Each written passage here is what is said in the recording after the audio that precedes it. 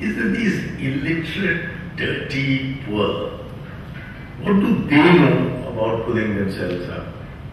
If we don't do it for them, they won't be able to do it for themselves. And we have got to where we got, not because mommy and daddy had the money in their pockets, or because we went to Rajagiri college and they didn't go to Rajagiri college. So we know how to do it. Now this illusion that the civil service had was fed from the top.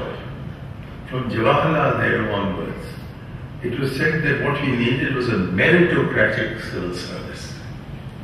And that given the excellent job that the Indian civil service, the ICS, had done for the British Raj, the continuation of the ICS system into independent India would give the same results for the objectives of the new Indian Republic. But I've just given you the figure.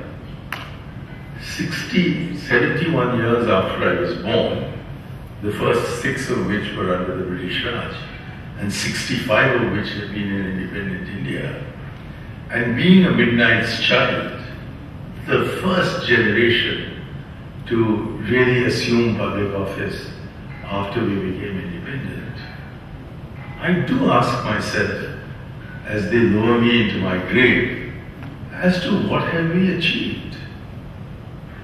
And my friend, my college mate, Dr. Montek Singh Ahluwalia, who is also being lowered into the grave, leaps out and he says, 8% GDP growth. And I say, please continue lowering me, because your 8% GDP growth has only resulted in 0.8% poverty alleviation. And I didn't come into the IFS or into politics in order to enable poor Mr. Ambani to add one more floor to the 27 floors that he's already built to accommodate his wife, 2 children and 1 dog. And on being asked, why did you do this? He said, well, what do I do with my 600 servants? So they've even got a few hundred servants for the dog. So is this the India that we wanted? It obviously isn't.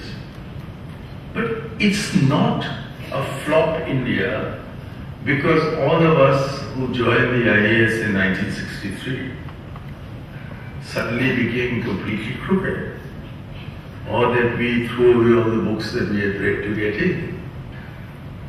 It went wrong because the system, or the British Indian system, was to look at the nature of our society in the 19th century and come to the conclusion quite correctly that both because it was a highly feudal country and plagued on the one hand by the caste system and on the other hand by communal rivalries between different religious sects, the civil servant's most important job was to be impartial, to be above the prejudices of the society that he was serving, so that whatever it was that he was supposed to deliver to the people would be delivered equitably and justly.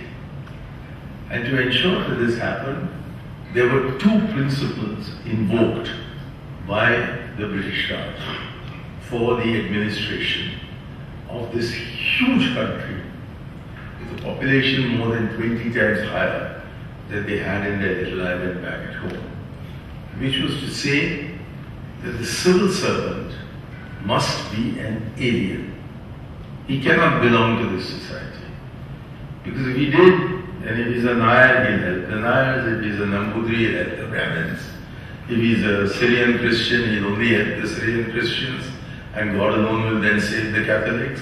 So because this is a completely salami-sliced society, they said that to get just delivery, he should not belong to any of them.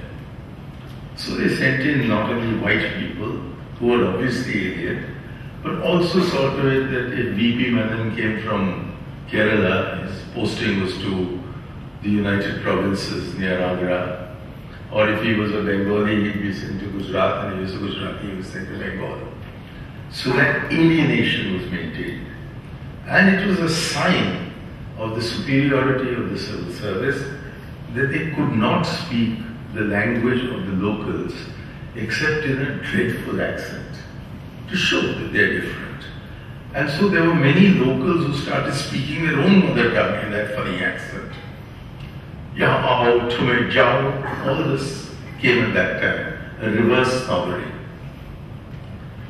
But there was also the fear that if you post into such an unequal society, then the local Nawab would ask the district magistrate to come to dinner. And after 2 dinners, he'd suggest you come half an hour earlier for a little drop of something before we start eating. And after 4 dinners, he'd say a drop of something before the dinner and a notch girl or 2 after dinner. So the civil servant, lonely as he was in this district, was in danger of going native. And so before he went completely native, the British guard decided he should be transferred. So the entire civil service system was based on, number 1, the civil servant being an alien, and number 2, his being under orders of transfer. Now the British were so intelligent that they never applied this principle to their own country. But they gave it to us, and we took it. And for 36 years my batch spent